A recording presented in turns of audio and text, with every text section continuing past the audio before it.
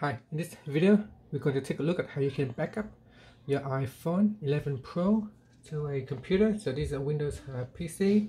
So we're going to use the lightning cables with a USB type. So here it is. This is a lightning cable with a USB type. The cable that's come together with the iPhone 11 Pro has a C type. So you need to use an old cables to connect your iPhone to the computer. So here I'm going to plug it in and plug it to the computer.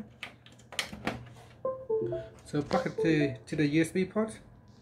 You might need to allow trust. So if it asks you to trust the computer, just tap on the trust button.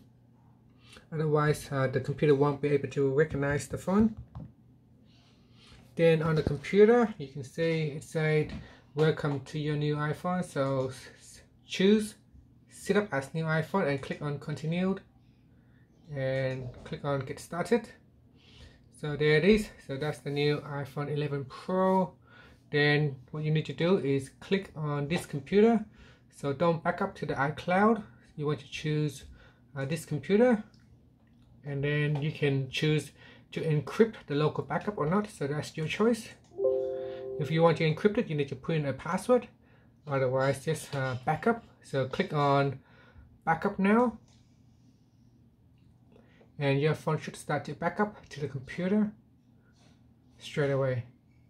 So you can see up here there's a progress bar. When the progress bar is finished, then the backup is done. And that's it.